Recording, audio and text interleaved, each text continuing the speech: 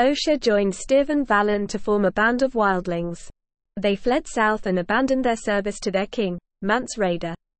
The group cross the wall and travel into the Wolfswood north of Winterfell. They chance upon Bran and try to steal his horse. Robb Stark intervenes, killing Valen and disarming Osha, and Stiv is killed by Theon. Osha surrenders to Robb and he takes her to Winterfell. Osha is later put to work as a servant for House Stark.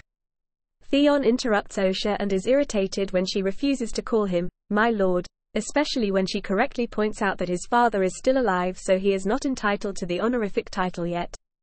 Maester Luwin appears and sends Theon away. Luwin asks Osha why she was south of the wall. She replies that there were things sleeping under the ice, which are not sleeping anymore. Luwin is skeptical of her claims.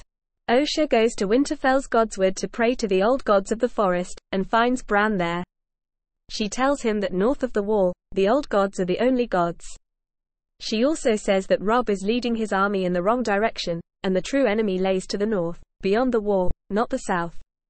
When Hodor passes by naked, Osha remarks he must have giant's blood in him, and tells Bran that giants, and worse, exist north of the wall, and that the long night is coming.